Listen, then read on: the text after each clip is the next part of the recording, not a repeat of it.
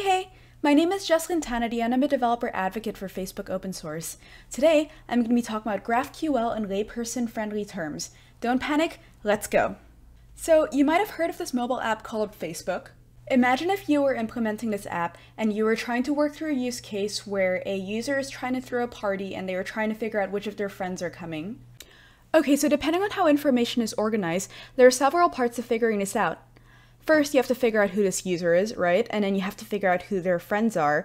You have to figure out which events these friends are going to, and then you have to figure out what these events' names are, and so on.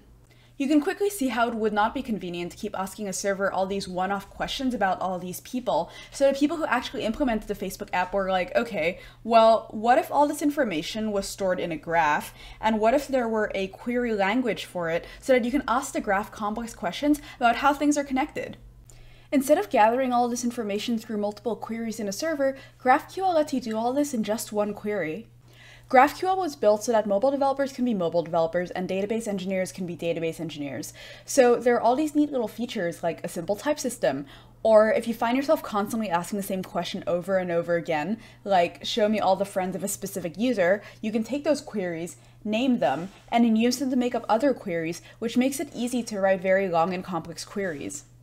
To learn more, check out the website at graphql.org. They have docs, tutorials, a huge Facebook community, a Twitter, and if you really wanted to get into it, there are regular working groups for you to meet other GraphQL enthusiasts.